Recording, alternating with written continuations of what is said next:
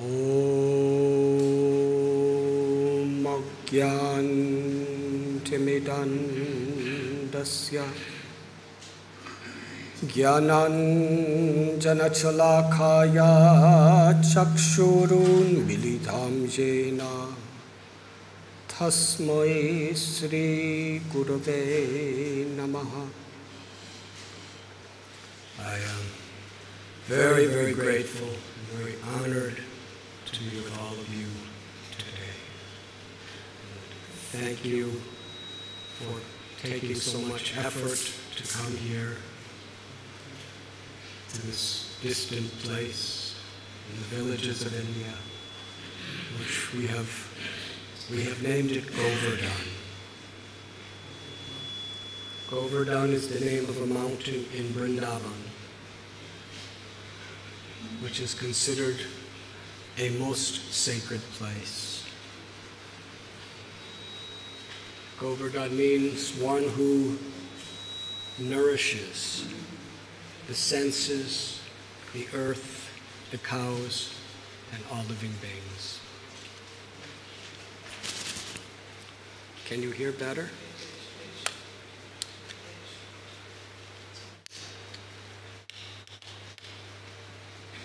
Adi.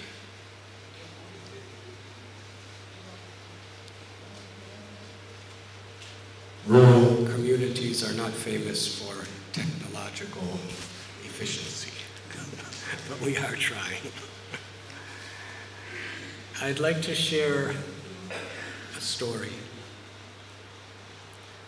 because part of the art of living within this world is to open our hearts and our ears to what nature and God is teaching us at every moment. Sometimes things that appear to be very ordinary, everyday observances, and we have a tendency to just overlook it. If we're seeking wisdom, those events can transform our life. Years ago, I was sitting on the bank of the river Ganga. I was all alone. It was about noontime. It was the summer, so no one was around. As I was looking down into the beautiful, beautiful current, I happened to see over my head was a hawk, a very large hawk. His wings were expanded. They were brown, golden, white. I saw his eyes. They were a very shiny, piercing yellow color. He was intently looking for something. He was hovering in circles lower and lower and lower until he was only a few meters above my head. And I saw how sharp his pointed beak was and how sharp his claws were. And I was wondering what he might do. Came down lower and lower till he was almost right over me. Suddenly, he dove headlong right into the Ganga. There was a skirmish. Water was splashing. He went underwater. A few seconds later, he emerged from the river with a fish about 1 foot in length, flapping desperately. As he was going a little higher, they were just a few meters from me, and I looked in the eyes of that fish. He was in complete bewilderment. Flapping, flapping, and flapping. And as he flapped, the claws of the hawk like a vice, went tighter and tighter. As I was examining the eyes of this fish, I was thinking that perhaps he was just going about his day. Maybe it was a girl, I don't know. I can't tell the difference. Swamis don't make such discriminations. But just going about his day like any other day. Probably swimming with his family and his friends, a fish, sometimes going upstream, downstream, across stream, playing, looking for food. Had no conception that at the least expected moment, the hawk of destiny would rip him right out of the life he knew. And I was thinking how much we are like that fish. We go about our life in our occupation, with our family, with our entertainment, whatever it may be, not knowing that this hawk of faith may be hovering right above us. We read about it in newspapers, we see it on television, we've experienced it in our own lives and in those who we love. Padam padam yad bipadam datesham. That no matter who we are, no matter what we have, the nature of this world is dukkhalaya mashashvatam. There are innumerable uncertainties that can come upon us.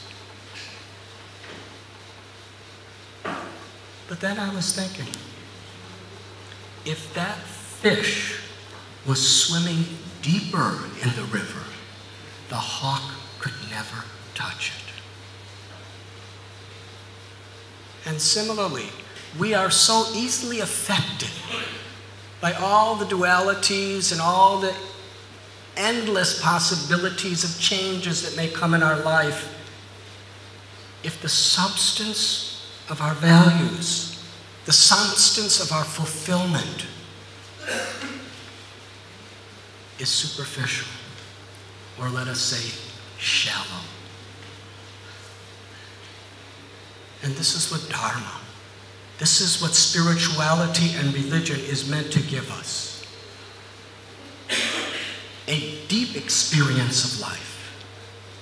Deep in the sense that we have a foundation that cannot be shaked, where we find a fulfillment that is beyond the ever-changing situations of this world.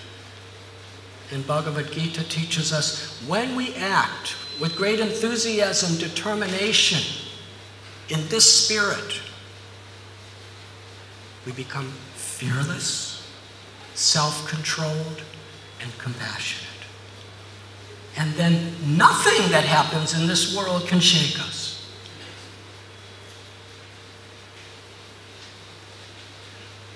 I was recently in England, and I heard the words of a very famous Englishman, William Shakespeare. He said, if you lose your money, you lose nothing. If you lose your health, you lose something. If you lose your values, you lose everything. In a cultured society, we learn to love people and use things. But in a society that has lost its culture and its values, the symptom is we love things and we use people to achieve them and to maintain them. One time Albert Einstein was speaking to another very, very famous physicist, scientist. And this scientist told Einstein his realization He said, in the Western world, we have produced an incredibly efficient, powerful ship or boat. But unfortunately, we do not have a compass. We do not have a compass. We're great at producing, but without a direction. What is the purpose of the ship? The purpose of a ship is not just to enjoy, it's to take us somewhere. Einstein also said that we cannot solve our present problems by using the same level of consciousness that caused those problems. The greatest need in this world is a change of consciousness. There factually is enough of everything for everyone. If only we're compassionate toward ourselves, our family, the people we work with, humanity, all living beings, and Mother Nature herself. That is the deficiency, the tendency to give up our values for something that is relatively cheap and cannot give real satisfaction. Martin Luther King, he said, the irony of our times is we have guided missiles and misguided men.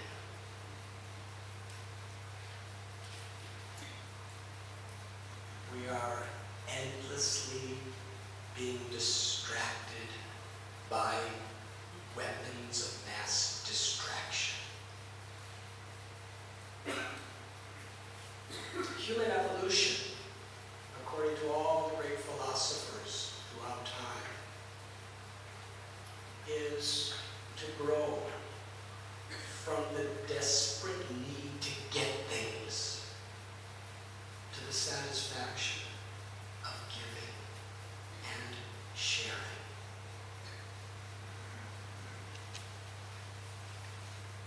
The Gita tells Yajna Achata Tristes Tatar Evi Purvajana that what leaders do on every level of society, common people will follow.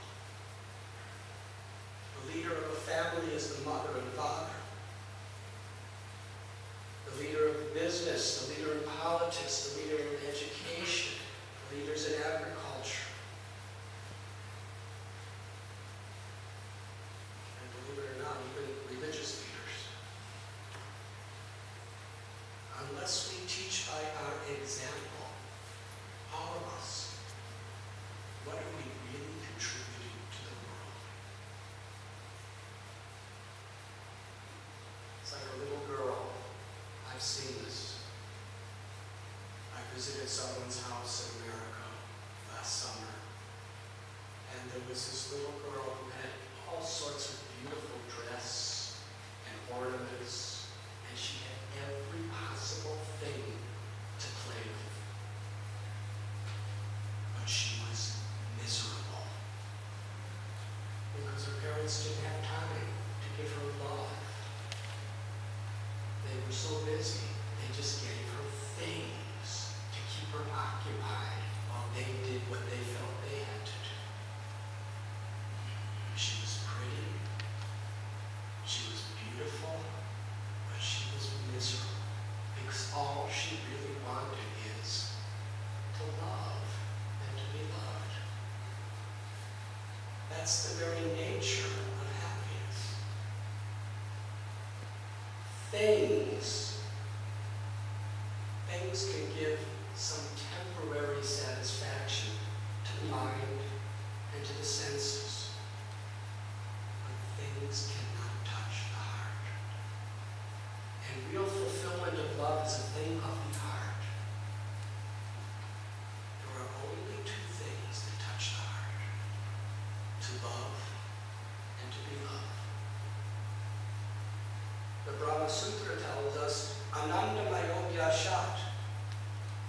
means that every living being has something in common. That essentially we are all looking for pleasure.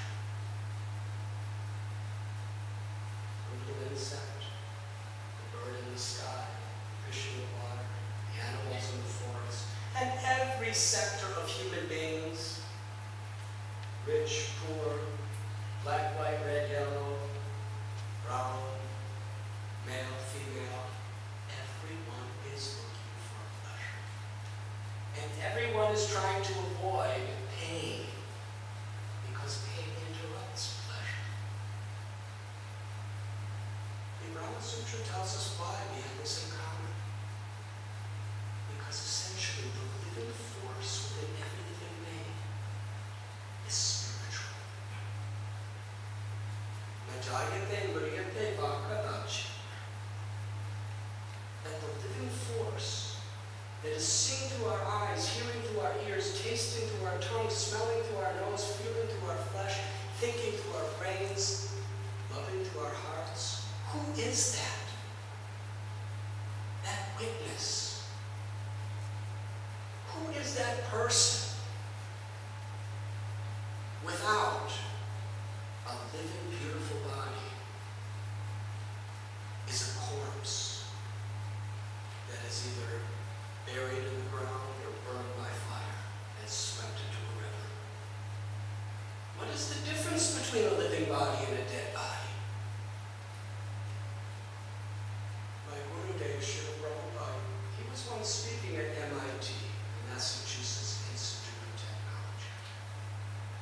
He was appreciating the high level of study that they were being given the opportunity to access. But he explained how there needs to be a foundation of knowledge in which we build upon with our knowledge, with our skills, with our technologies, with our lives. To understand that we are not just these bodies. The body is like a car, and we are like the driver. We see through the windshield. We press the horn. We push the accelerator. No. Just because you're not the car, it doesn't mean you neglect the car. You take proper care of the car. You give it its tune-ups, you give it its fuel. You take as excellent care as it is possible so that the automobile can serve its purpose.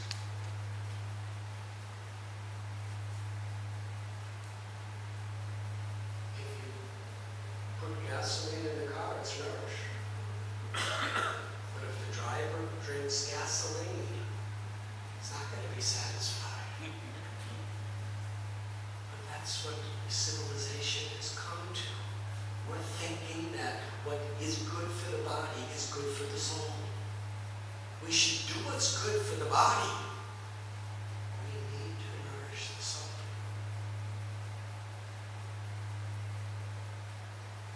Srila Prabhupada, my Guru Dev, he would say that actually it was in New York in 1966. I think it was the New York Times was interviewing him. And it said, Swamiji, why have you come to our country? We already have our own religion and our own way of seeing things. He said, I have not come to convert. I have come to enlighten. To simply remind you what you have forgotten. The nature of who we really are. The nature of who everyone really is and our actual relationships with each other.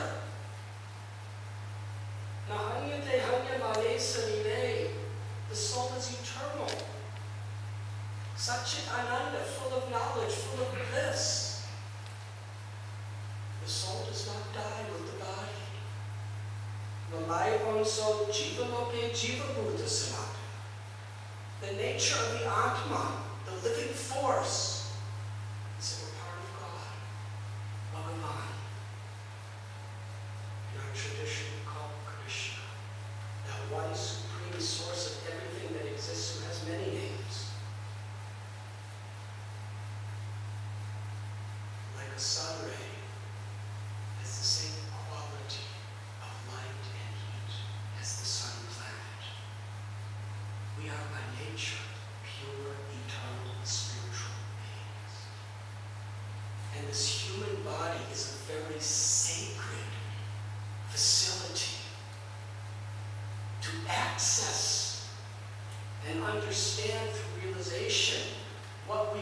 are and who we are, and to be an instrument of that love and grace of God in everything we do. Krishna tells in Gita, Yat karoshi yadashnasi yashkohoshi tadasi, yat tapasyasi kote takurusho madharma. Whatever we do, we can do it either in a desperate need to fulfill our greed, or we can do it as an expression of the love that we have discovered within our own hearts, which is our true nature. In the Gita, there's an interesting dynamics. Duryodhana was on one side, Yudhishthira, Arjuna were on the other. When the war of Mahabharata began, from a physical perspective, they were doing the exact same things. They were organizing military phalanxes. They were riding on chariots. They were using their clubs. They were using their bows and their arrows. They were using everything they had and every bit of their energy. What was the difference between Arjuna and Duryodhana? Duryodhana was motivated by greed, arrogance, and envy. And Arjuna was motivated by a spirit of selfless service, without greed, arrogance, or envy. So some people think if you become too religious, you're going to lose your potency and your will to succeed. But was Arjuna less motivated than Duryodhana? Absolutely not. He was even more motivated than Duryodhana. Because love is a much greater power than greed. In this world, an example is a mother. A mother loves her child. She doesn't have a time card, 9 to 5, and then she does whatever she likes. She's on 24-hour call, and sometimes she's working 24 hours. Sometimes all night long. What to speak of the labor of having the child? Because there's love. This is what Gita teaches us. How to be dynamic, how to be fearless, with a focus of compassion. When I was traveling, I hitchhiked from London through Europe, through the Middle East, to India, see the Himalayas. I traveled to holy places in India. I came upon a verse later on. And when I heard that verse, I was thinking, that's it. This is what I have always been looking for. Would you like to hear the verse? Vidyavanaya sampane brahmani gavihastini sunichai vasvapake cha pandita samadarshi. What is knowledge? Who is a pundit or learned wise person? The Gita does not tell it's a person with many degrees or in particular posts within the hierarchy of society. A really wise person is one who sees every living being with equal vision. Whether one is a Brahmin or a priest, or an elephant, a cow, a dog, a chandala, a person who is rejected by the orthodoxy of society. Because we see that they're just different dresses of states of mind and dresses of particular types of bodies. But the living force within is sacred. When we understand our own self then we can understand our relationship with everyone else on a spiritual level. Aham bija pradapita. Krishna tells that I'm the seed-giving father and mother of all living beings. When we understand that, there's real love. And Bhakti-Vinod Thakur, whom I very, very honored friend, Mr. Bhakti cited, this man had 10 children. He was a high court advocate during the British time in India and Bengal.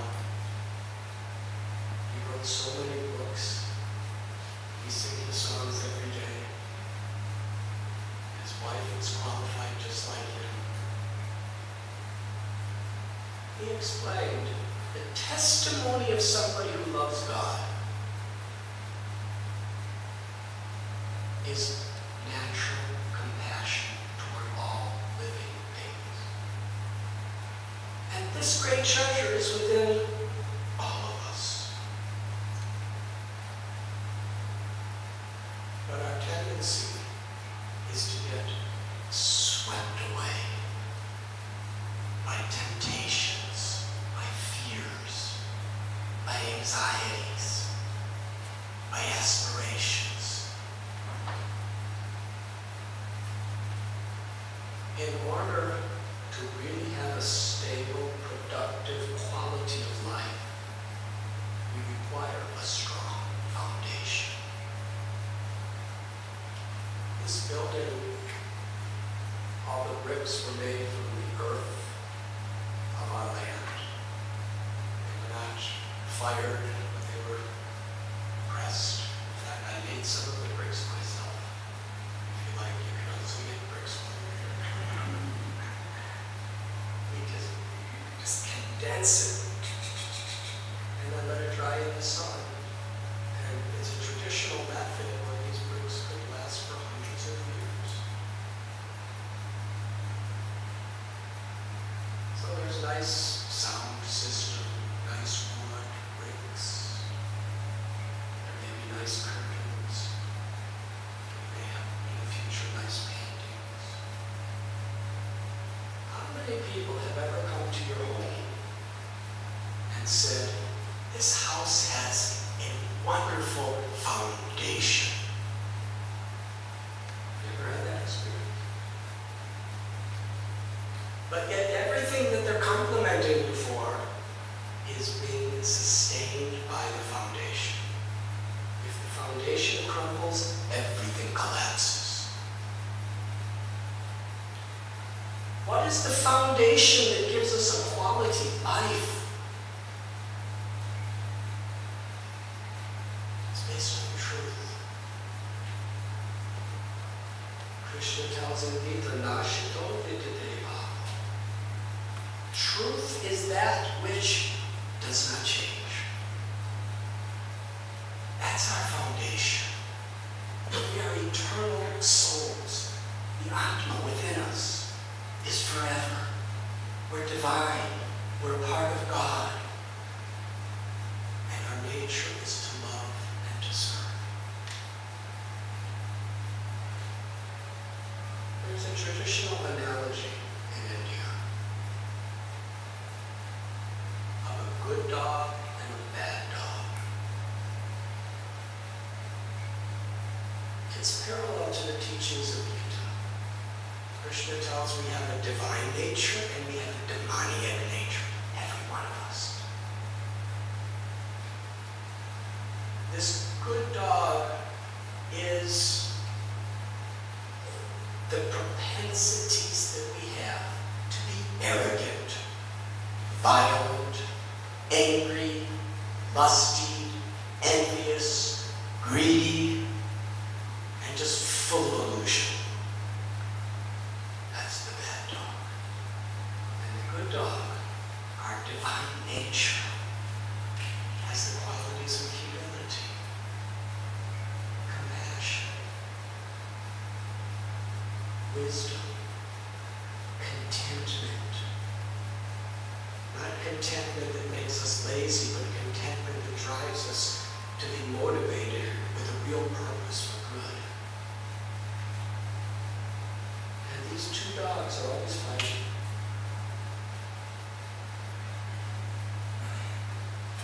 And we have had that experience.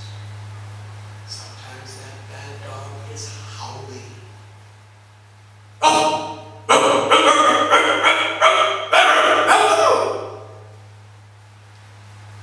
Demanding our attention. Demanding that we surrender to its dictations. And sometimes the good dog is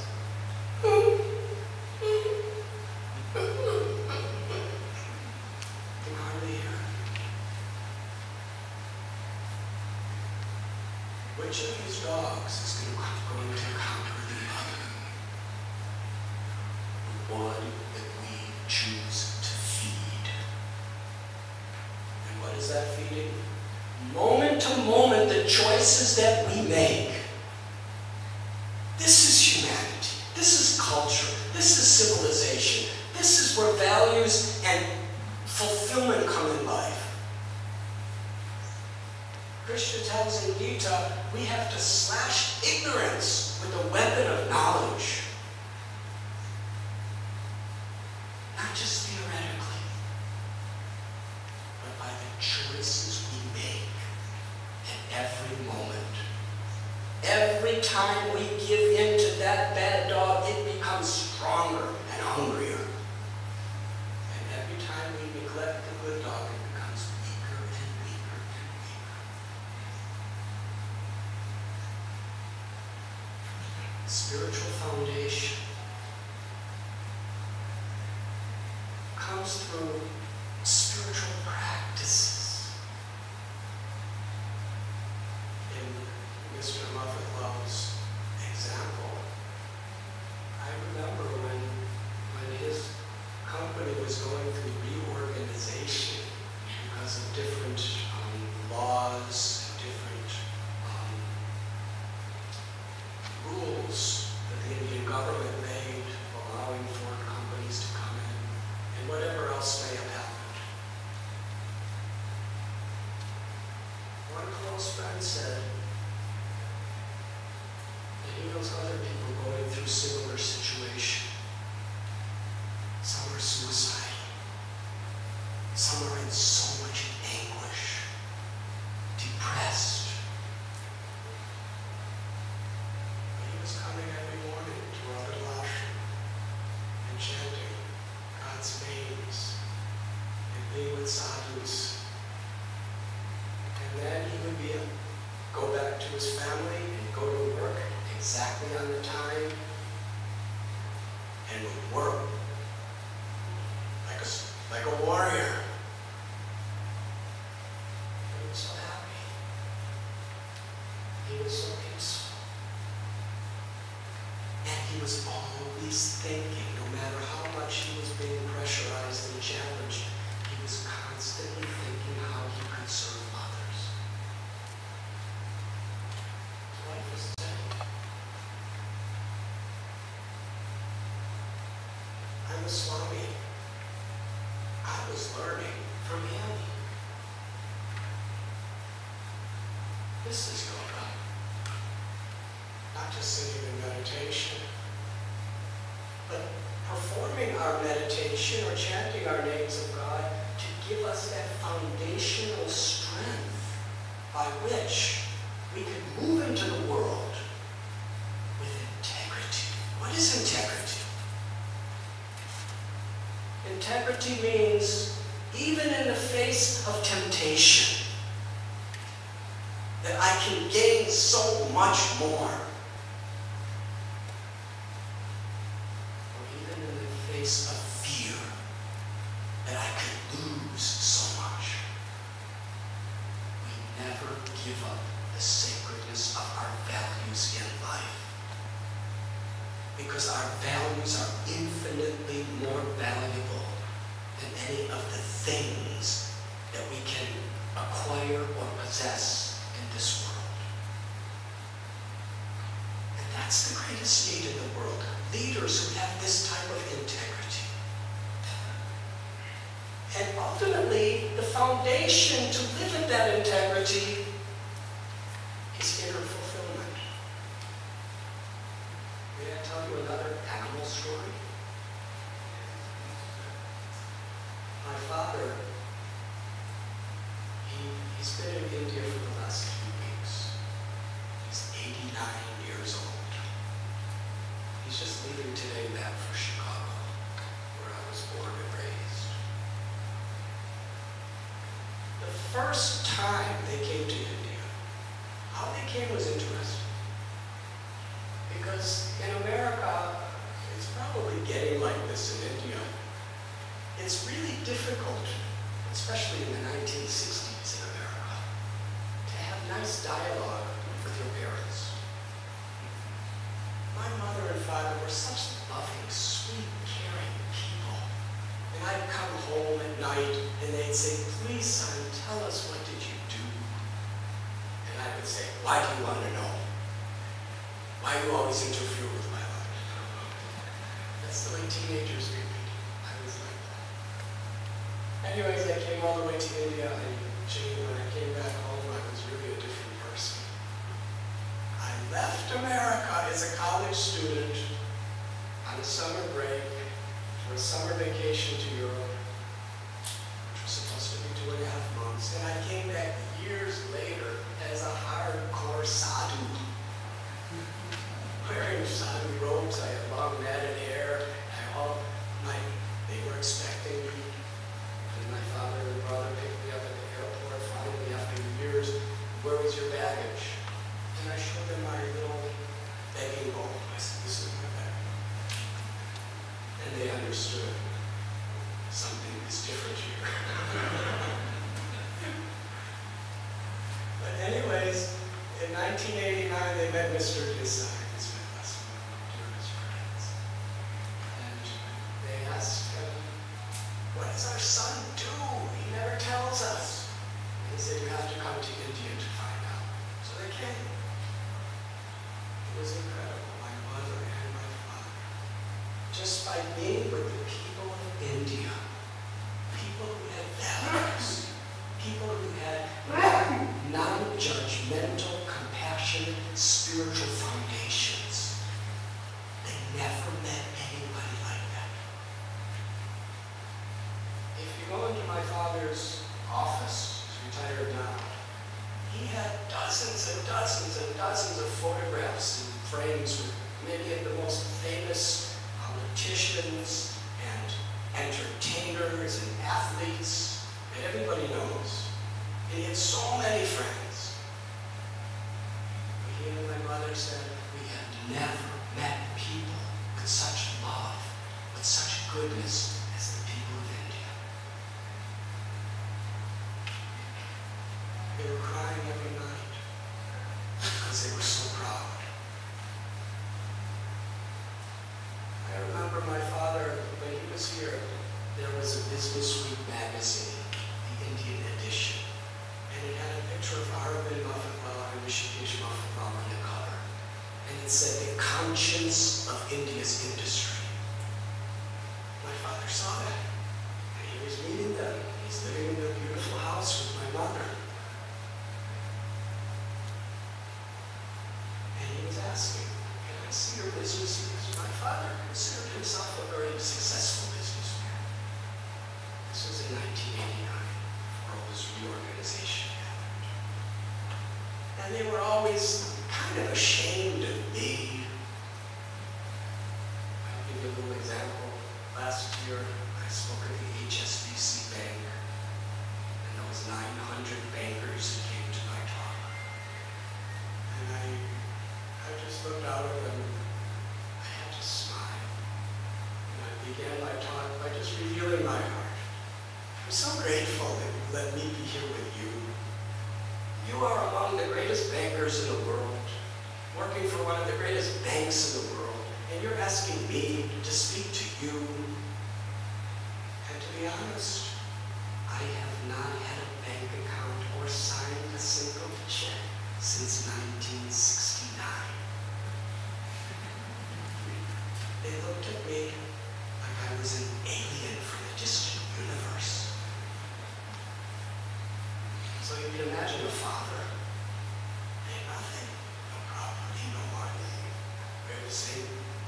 fashion every day. When he came to India, it was the Muffet-Lal house. And Aravind Muffet-Lal and my father are exactly the same age. Aravind Muffet-Lal said to my father, after my father saw just one of their textile plants, it was a whole city block big, with all these machines, hundreds of these machines made in Europe, $60,000 each machine, thousands and thousands of workers. He went into his office building, and that night we're having dinner together. And Mr. Muffet-Lal said to my father, we are small people, but your son is great. That was culture shock for my father. He said, you are saying my son is great? He doesn't have anything, you have so much. Mr. Muffet-Lal said, having all this stuff is not great.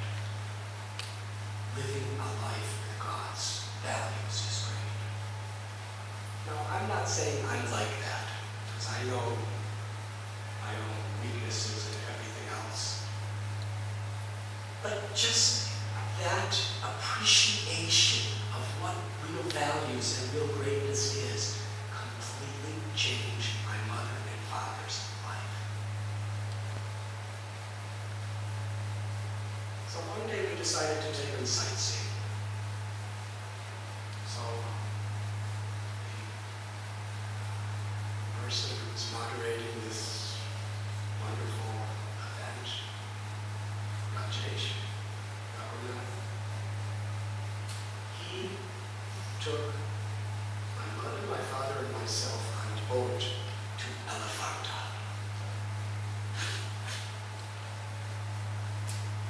Now this is '89. I haven't been there since. But as we're walking, we're going through some forest on a thin path. And the first thing my mother and father experience is mosquitoes. And they looked at me and said, you brought us here. What are we going to do about these mosquitoes? And I just said, chant with me. So we kept walking, and somehow they chanted. I have to confess, as we chanted, the mosquitoes went away. So they were actually, it works.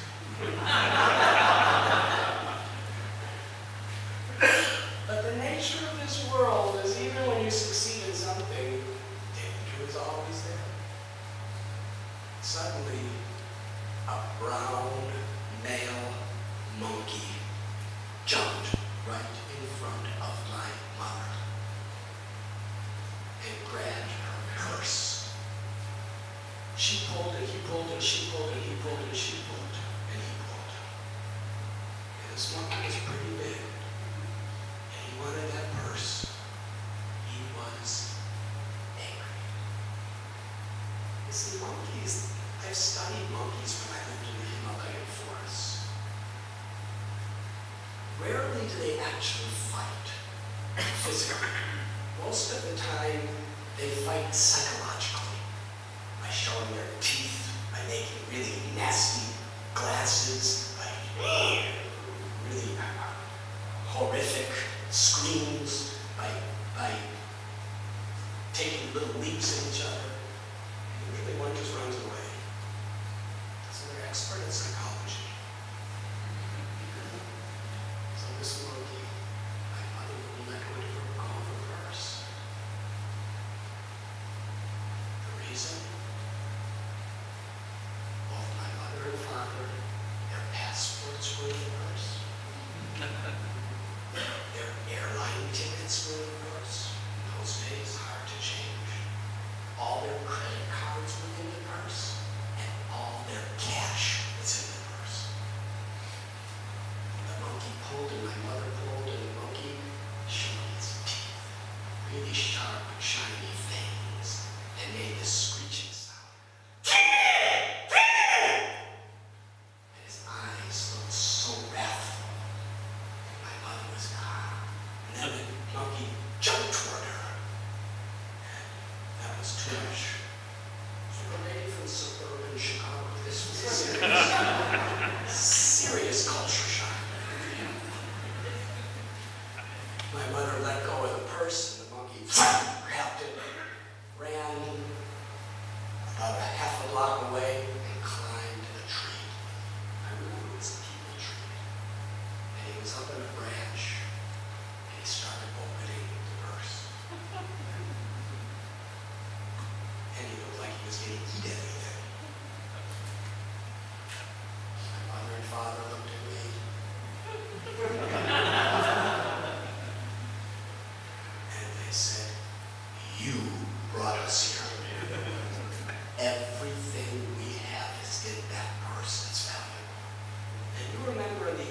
1989, the bureaucracy of India, trying to get new passports, trying to get new visas, trying to get new airline tickets, trying to get credit cards, canceled and reissued, and what to speak about the money that's gone forever.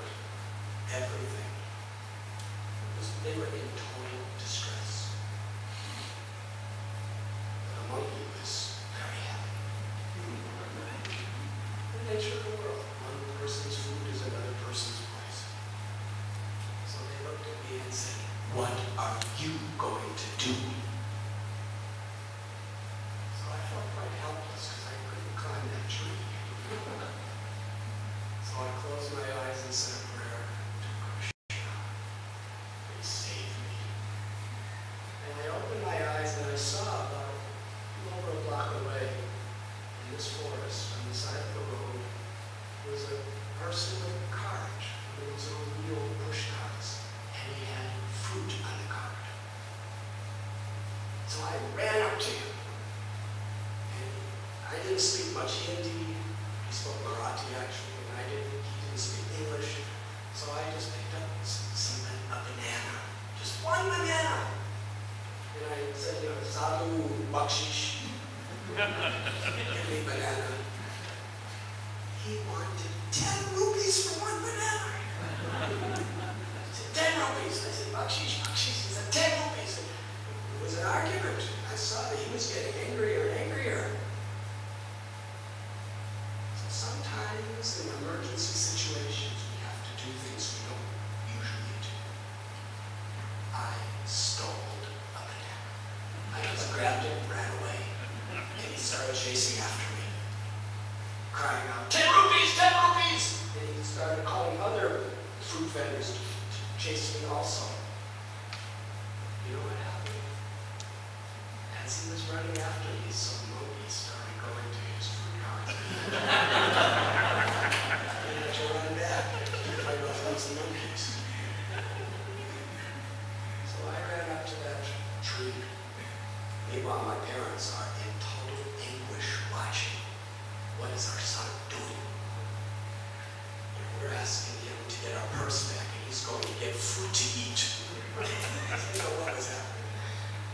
So I went to that tree, and I aimed, and I showed the monkey the fruit.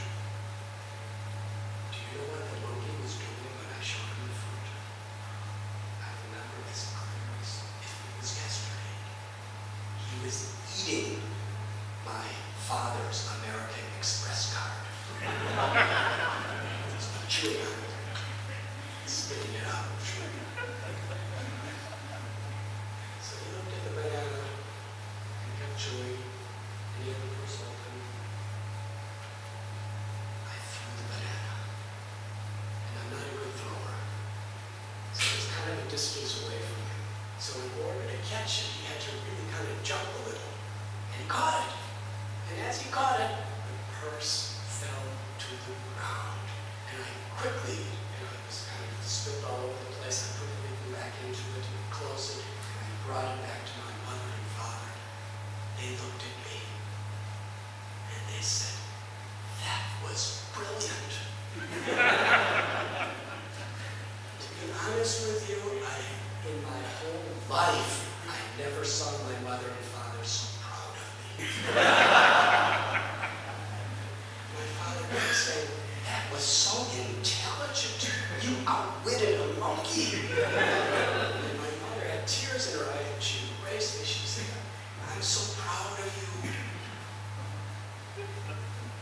So you see, if I went to college like you asked me to, I wouldn't have been able to get reimbursed. This comes from living in the jungle. Anyways, we asked Radhanath, we should go back after we saw the caves. And I remember my mother, she told me to do something that I totally forgot about. She took out a 50 rupee note, 1989, and she said, "Go pay the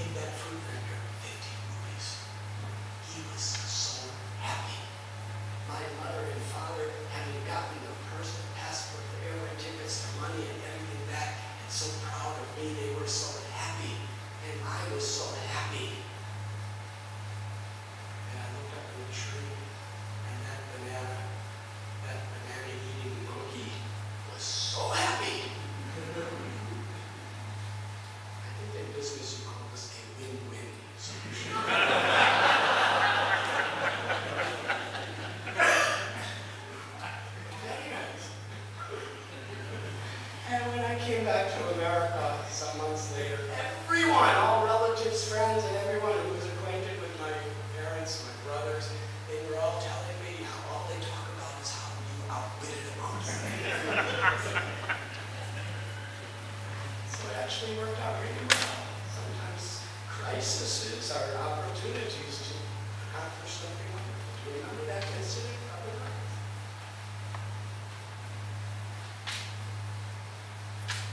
If we have a strong spiritual foundation, we understand the lesson of this book.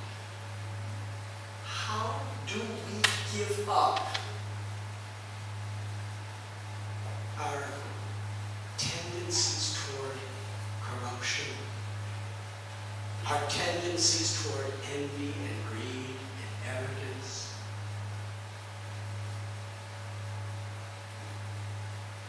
The mind is like a monkey. If we give the mind a higher satisfaction, then we could let go of the purse of all of our unwanted things, unwanted qualities.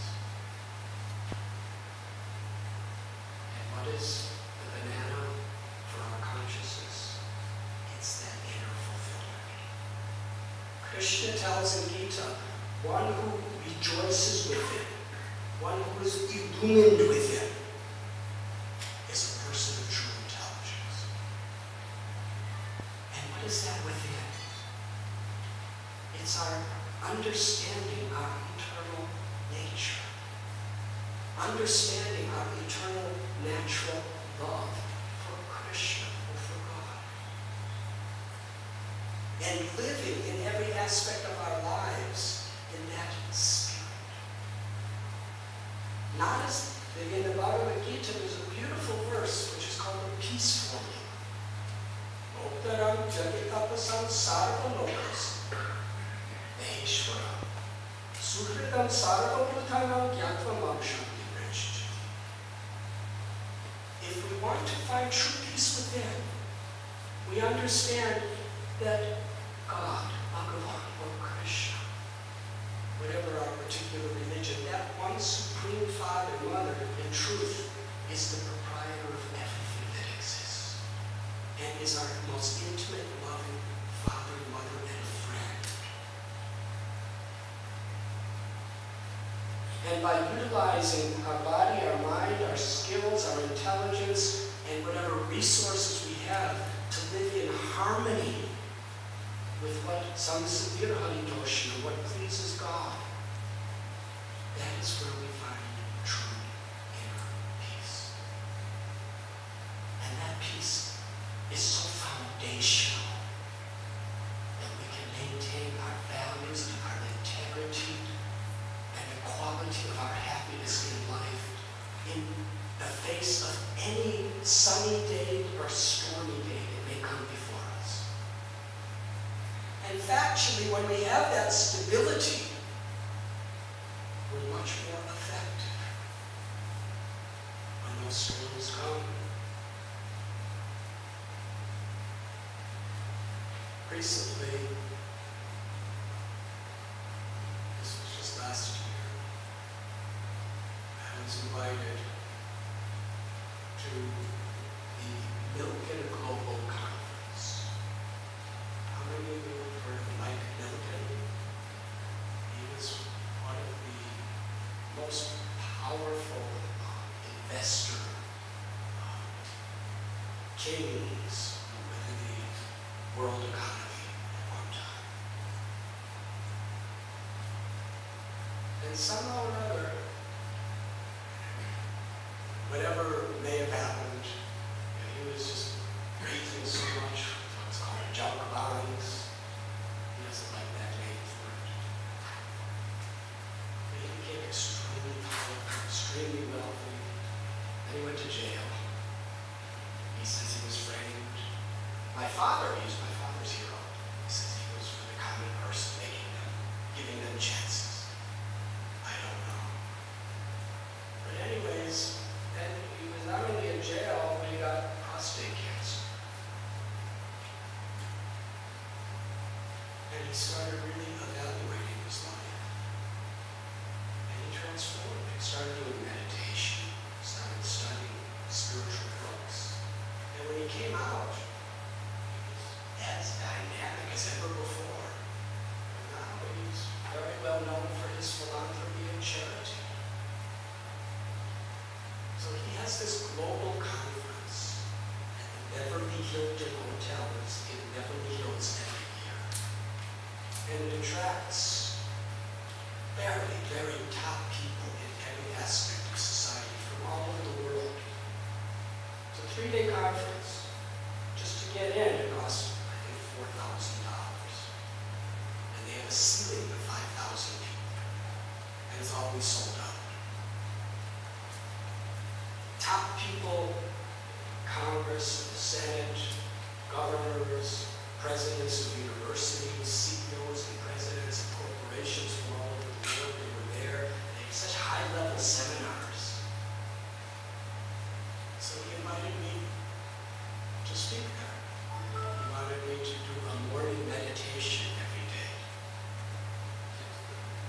Because he felt that we need to spiritualize these people. So I was doing my morning meditation and giving about an hour talk. And he insisted I come to a few seminars. One was probably a very high-profile seminar on leadership. So I was interested. You know, I'm a Swami living in Mumbai, in the jungles. And what are these big business people that are talking about in regard to leadership? And these are some of the top people in the world. It was in the ballroom of the Beverly Hilton Hotel. Are you interested in the story? It's better. There was about at least 2,000 people in this ballroom. In a very formal event. There was a dinner being served, a vegetarian dinner. And there was, linen, tablecloths, beautiful cutlery, serving. It was very formal. People were in tuxedos and suits and evening gowns. I'm little Swami sitting there. I was just observing. So on the panel, the moderator was Mike Milken. The man is a genius of statistics. He meditates for about an hour every day in the morning. He's in his office by 4 o'clock in the morning every day. He does work for a couple hours, then he meditates for an hour, then he does some physical fitness, yoga stuff, and then he goes back to work till late at night, every day. Very disciplined. He had on this panel, one person was Steve Wynn. He's probably the most successful hotel person. He owns, I think, 4 casinos in Las Vegas, Singapore, and so many other parts of the world. He's really a billionaire person. The other person was the CEO of Safeway Foods, which is one of the biggest food market chains in America. The other was the CEO, a PhD scientist, a lady, and her company created more cures for cancer than any other institution in the history of humanity. I don't remember all the names. And the other was one of the top baseball managers in history. His name is Joe Torre. He was the manager for the New York Yankees. So Mike Milken, they had this very beautiful computerized screen where they had many statistics, and they had videos of each of these people's lives before they spoke. And he was asking them questions about leadership.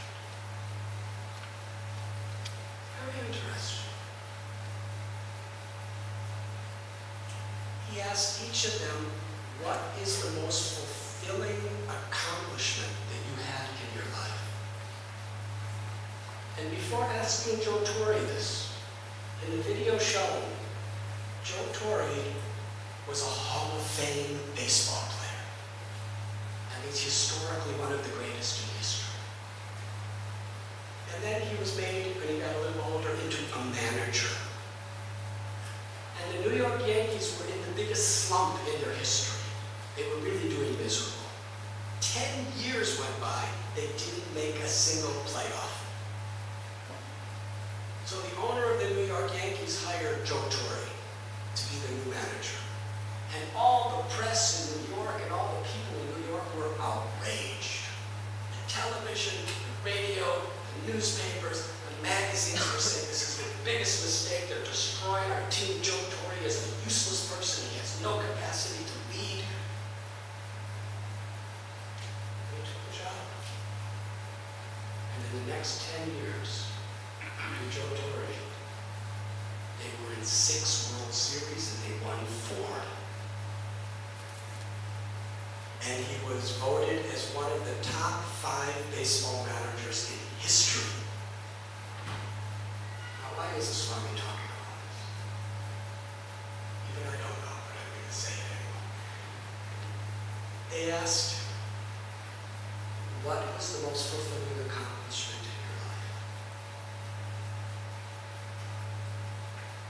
He looked over at this lady next to him and said, compared to this lady who cures people of cancer, I haven't done anything. Mike Milken said, well, you may say that, but a lot of us here are New York Yankees fans, and we feel that you have done tremendous things. And he asked how many of the 2,500 people there were New York Yankee fans. Over half of them raised their hands.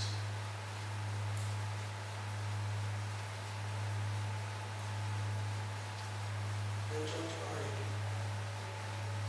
he said, the most fulfilling accomplishment of my life. He said, let me explain. He said, do you know why I became such a good baseball player? He said, I was from the inner city of New York. And my father was alcoholic, violent, and abusive. Terrorized his mother. There was nothing but screaming, beating, and terror when he was home. Just as a little boy. He said he suffered so bad. The only thing he could do to escape the sufferings and release all the anguish within him was playing baseball. He said, I so intensely, I was taking shelter of baseball. It helped me forget my sufferings at home. And it helped me release when I hit that ball, all my anger and all my frustration and all my disappointment. He said, I felt at home totally useless. I had no value whatsoever.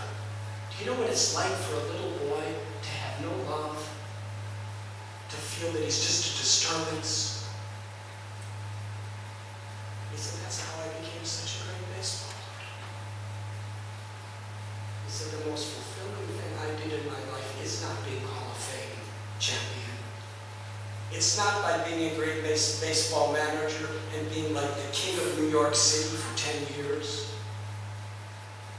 The greatest accomplishment is I established in inner city schools a foundation to help children from abusive families.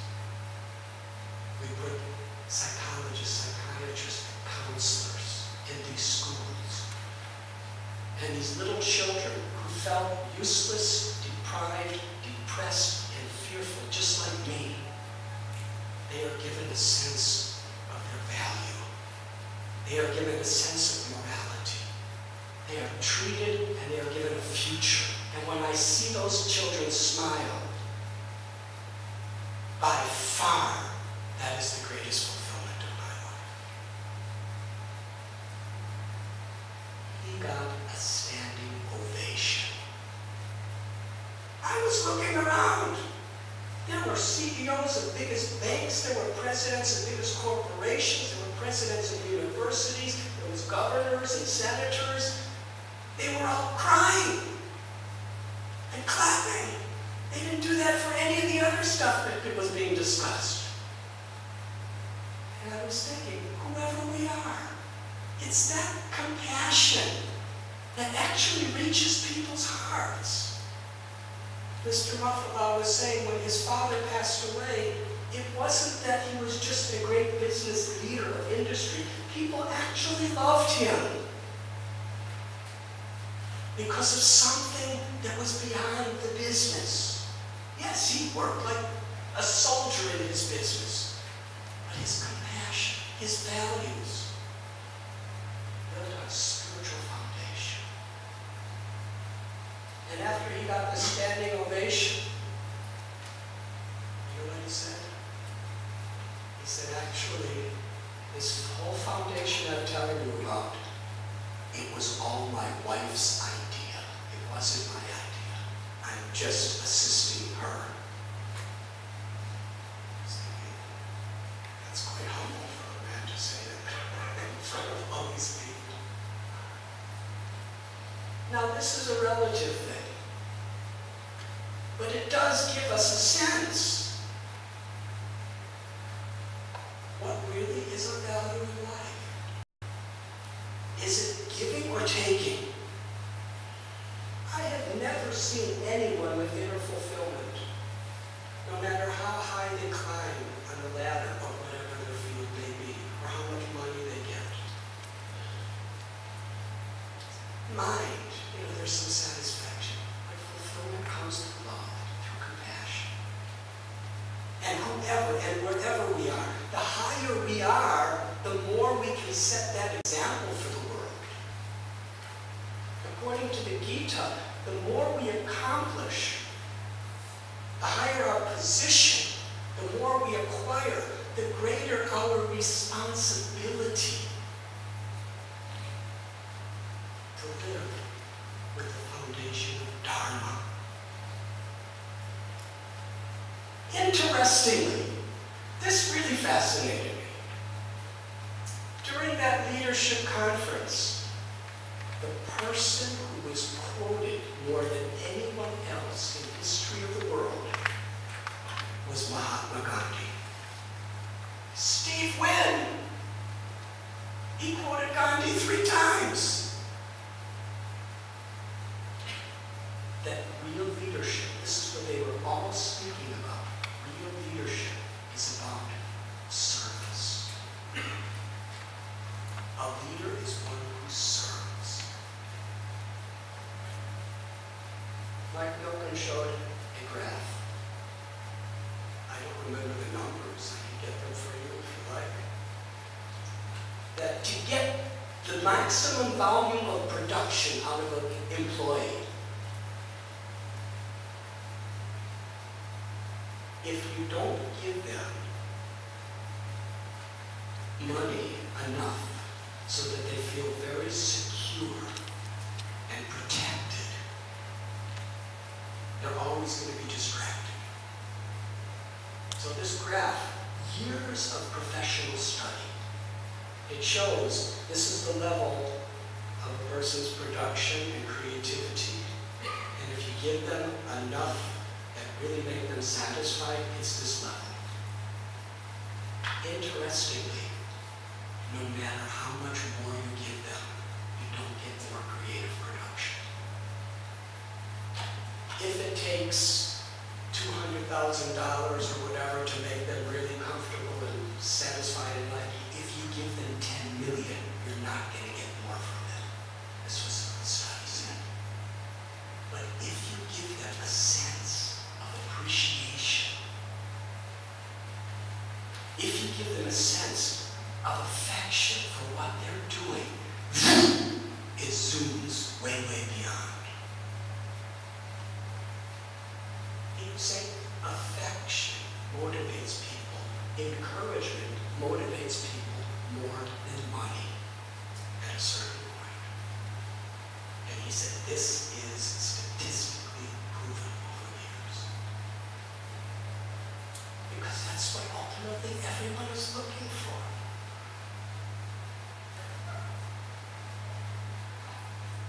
The very end of the conference, Steve, he said, my motto in business is the words of Mahatma Gandhi.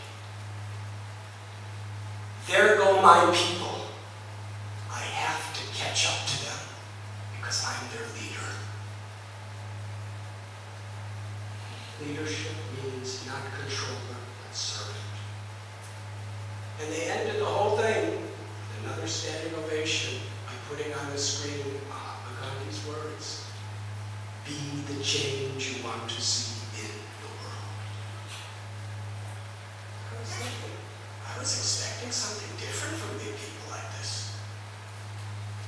They're talking about values and service and compassion and Gandhi.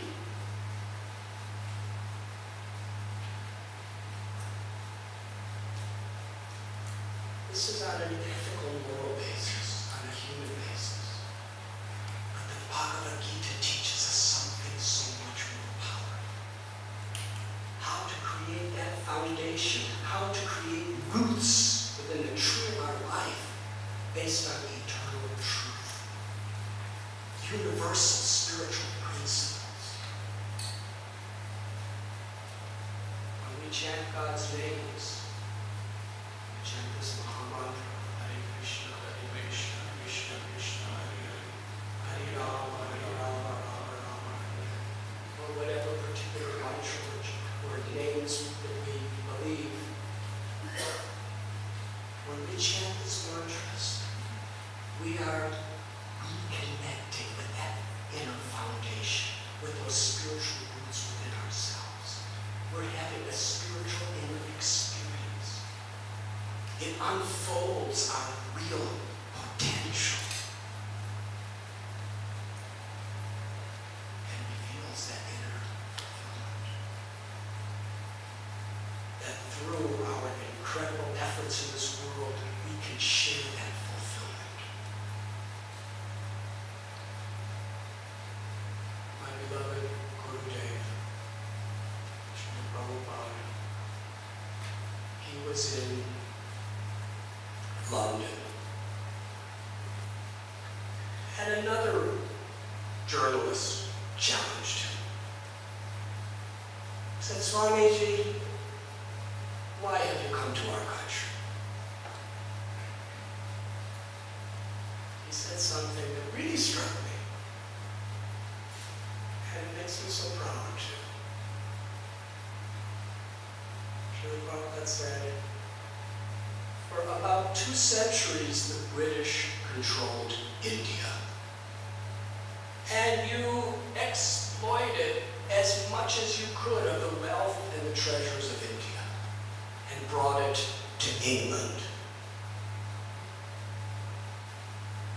He said, but there's something that you forgot. You overlooked. The greatest treasure of India is in its culture, in its spiritual wisdom.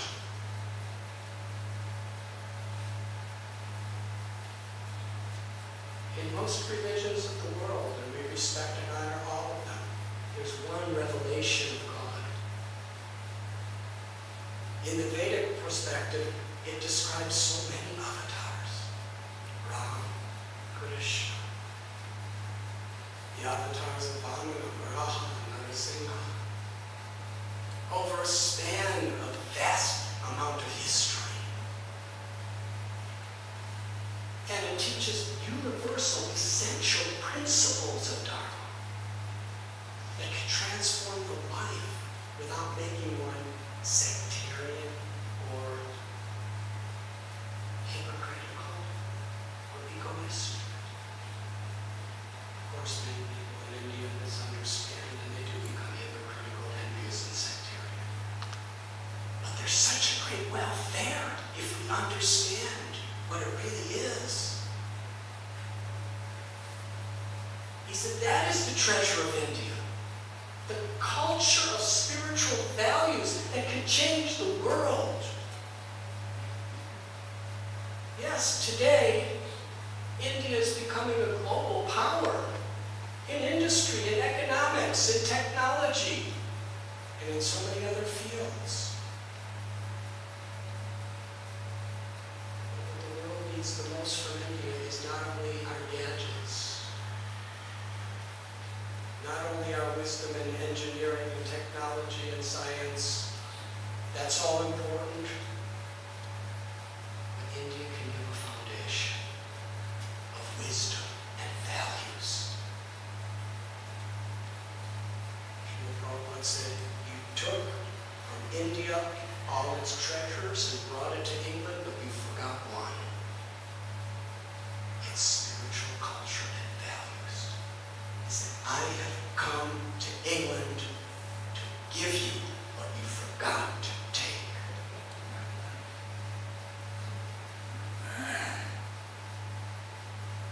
This is our responsibility. Whether we're swamis, or farmers, or engineers, or scientists, or business